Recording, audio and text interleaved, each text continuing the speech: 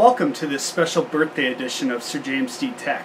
Today I'll be doing a review for the 6GB kit of GeIL EVO 1 DDR3 2000 triple channel memory, and also the GeIL Cyclone real-time temperature and fan RPM LED display memory cooler. Okay, the first thing you can see is it's barely in there.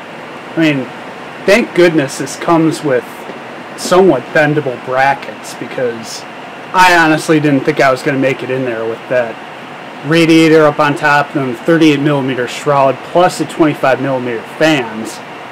I mean, those thumb screws, that is a tight fit. I had to struggle a little bit to get it in, but I mean, this is pushing it, you know. Secondly, that bracket, now if you've got a fan like I've got right there, the exhaust fan, it's a little bit of an airflow impediment. Now with my G.Skill Perfect Storm RAM fans, it's just two arms that latch on. It's not a huge bracket like that. The LED display is absolutely brilliant, as you can see. It's fairly accurate.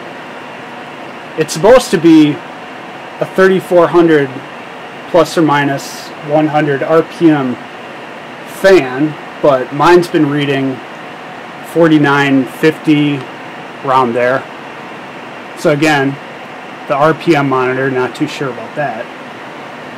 It's a 4.04 CFM fan with 50mm.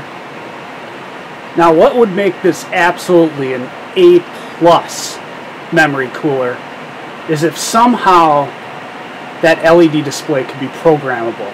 Now, I know there are case fans which you've got a USB flash burner with software, and you can flash whatever text you want. Maybe that's something that GeIL could look at implementing. And now for the memory. First, there was installation. If you've got other memory installed, I'd suggest fully clearing CMOS, input your overclock manually, but load up the XMP Profile 1. I was having a little bit of trouble manually inputting the timings and such and getting it to post. Also, 99928 110 timings. That's a rather large gap from my 888 2174 G.Skill Perfect Storm 2000. Alright, let's check it out with the lights off. Now the EVO 1 kit I tested goes for around $215 retail, or around $50 less than what I paid for the G.Skill Perfect Storm kit. The DBT, the die-hard burn-in technology I mentioned in the unboxing, is basically the way GeIL stress tests their modules at max voltage and max frequency in a 100 degrees Celsius controlled environment, the DBT1 chamber, for 24 hours. Now, running Prime 95 this morning for 4 hours, I didn't have any issues. So 100% this is stable memory. Benchmarks I performed provided rather staggering results, frankly. Here, I'll show those to you real quick.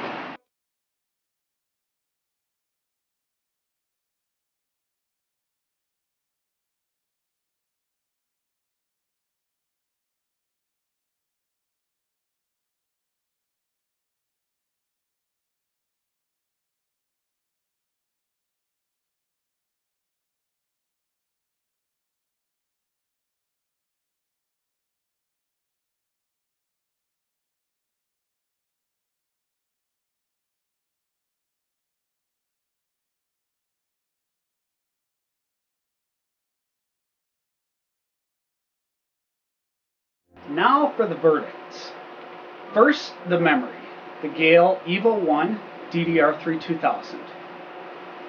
I cannot with a clear conscience give this any better than an average C. And I'll give you my reasons. It seems to me this day and age especially, DDR3 2000 memory needs to meet three criteria: performance, style and design, and yes, stability. And I credit GeIL with the DBT stress testing. Does terrifically. I didn't have a system hang, anything like that.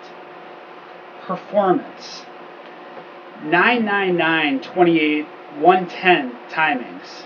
I mean, you saw the test results. It was drastic compared to the Perfect Storm.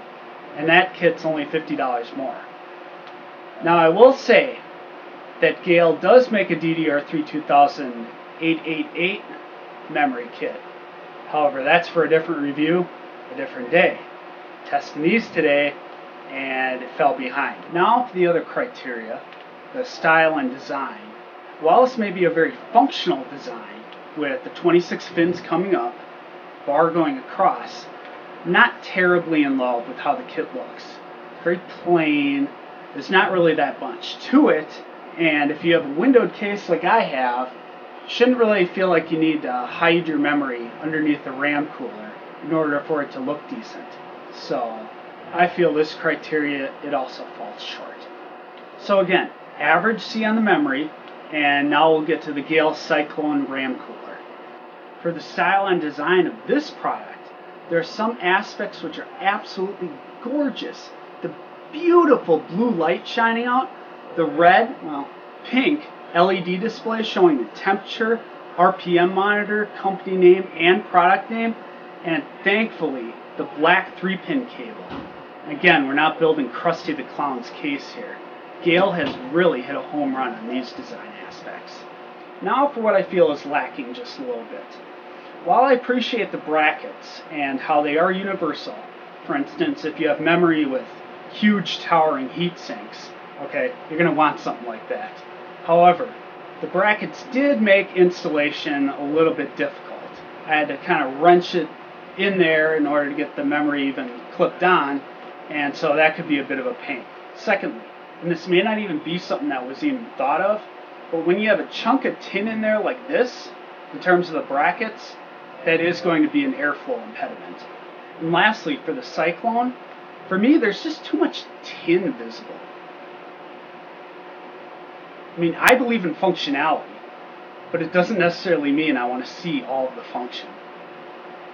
The performance of the GeIL Cyclone is top-notch, and I will have to say that fan is not loud at all.